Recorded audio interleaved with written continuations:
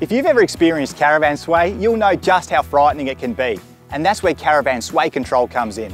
This is technology that can carefully and selectively apply a certain amount of braking force to the caravan to stop that sway in its tracks.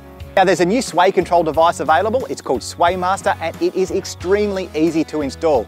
In fact, it's a DIY job, just 4 screws into the drawbar, plug and play and you're done. Let me show you what I mean.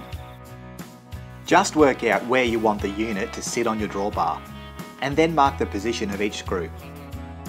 You can then pre-drill, but you might need to drill some pilot holes first. And it might even be a good idea to apply an anti-rust solution to each hole. Now just fit the SwayMaster using the supplied screws.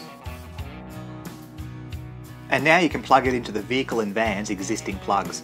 Adapters are supplied if necessary.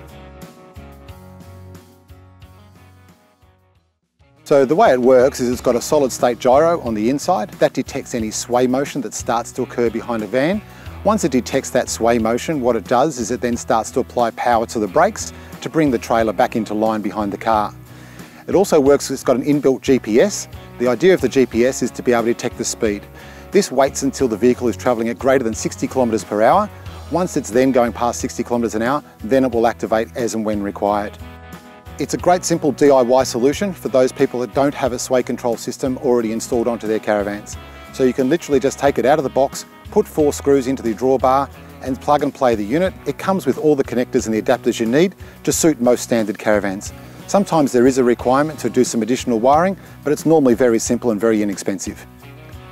So how about that? Talk about an easy installation. I mean, I'm out in the bush, I'm miles away from the nearest workshop, and I've done the job with just a handful of common household tools. So really, there's just one thing left to do, and that's to get out of here.